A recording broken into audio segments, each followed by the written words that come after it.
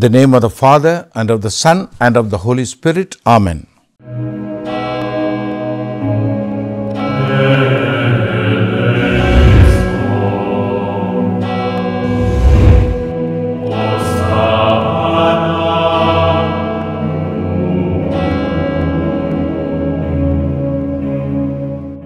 Gracious and loving Father, during this season of Advent, we are thanking you because you have decided to redeem the world by sending your Son, our Lord Jesus Christ. We call this as the season of Advent, namely the coming of God. So to befit this season, during this reflection, God, we are going to reflect on one of your final prophets, namely John the Baptist. Help us and inspire us and assist us to know something more about John the Baptist and to learn from him how we can prepare ourselves during this season of Advent. This we ask through our Lord Jesus, your Son, who lives and reigns with you in the unity of the Holy Spirit, one God, forever and ever. Amen.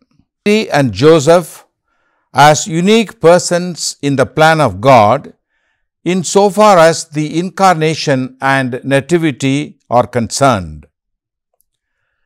Other than that, the most important person is John the Baptist, the last of the prophets.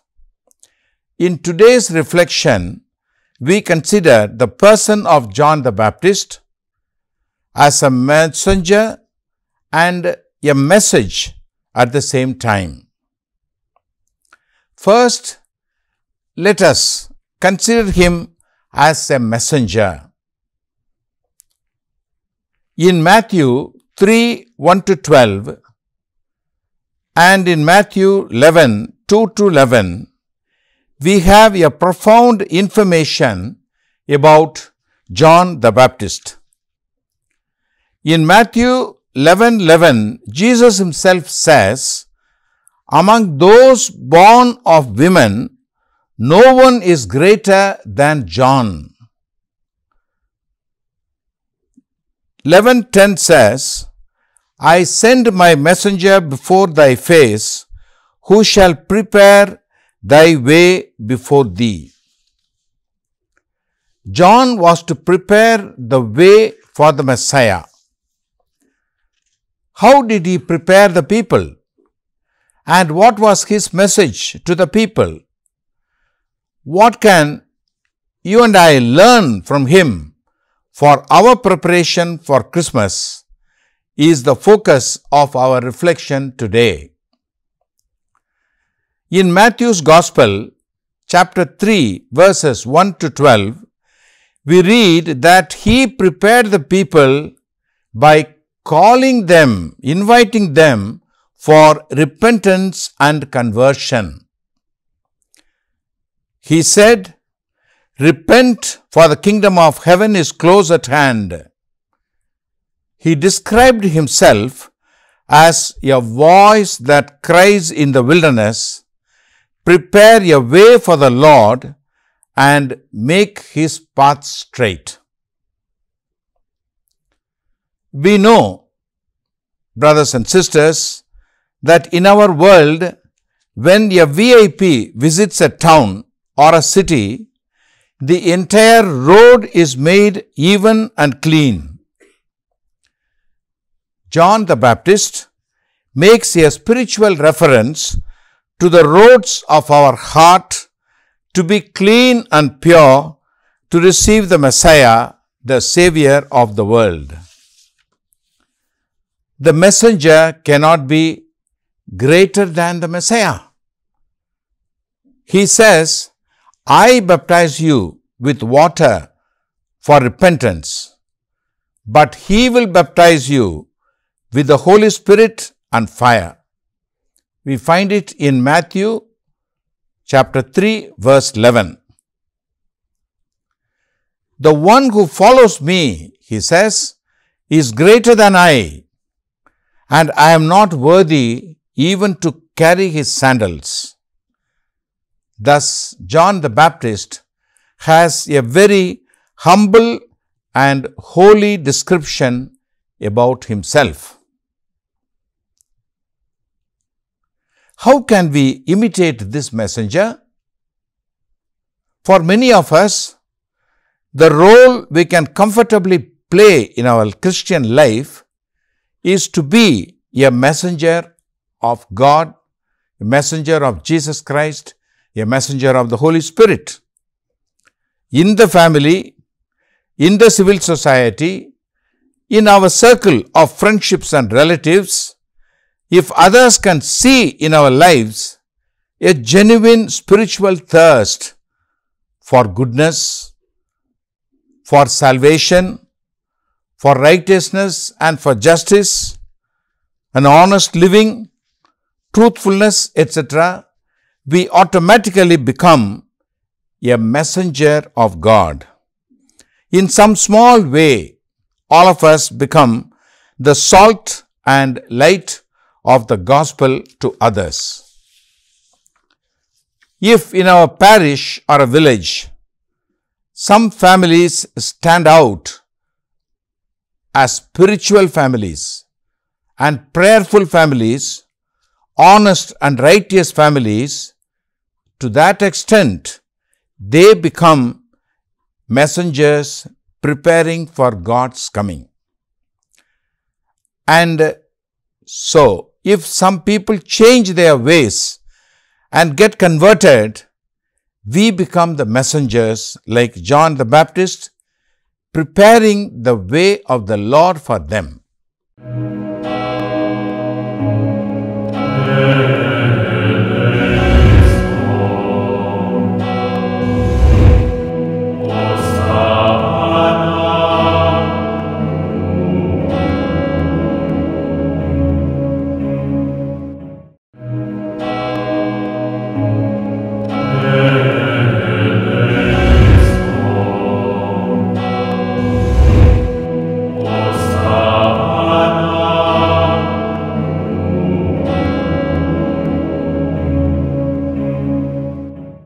Coming to the part of John the Baptist as a message, we consider his personality itself as a message.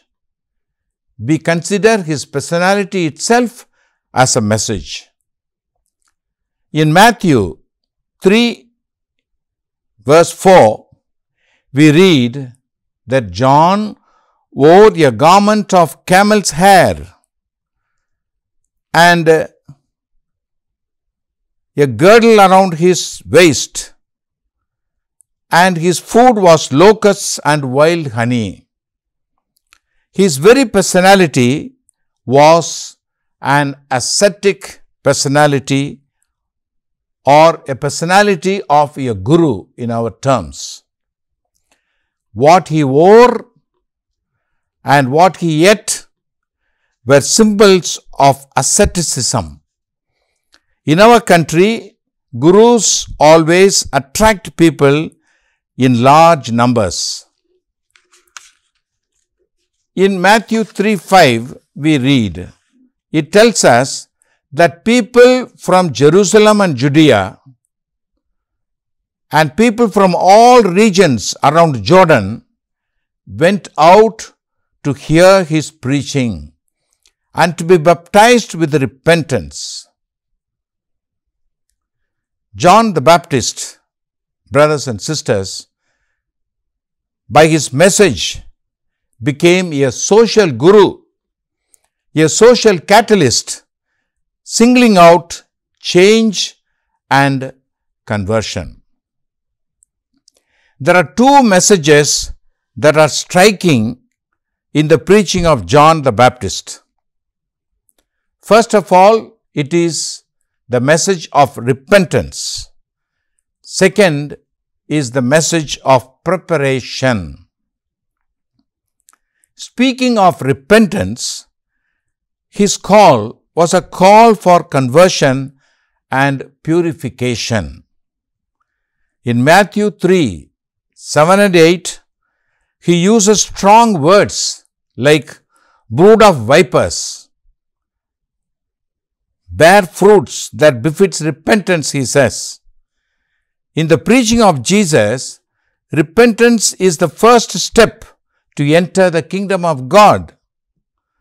In Mark 1:14, after John was arrested, Jesus himself came saying, "The time is fulfilled and the kingdom of God is at hand. Repent and believe in the Gospels." In a way, John was anticipating the call of Jesus for repentance.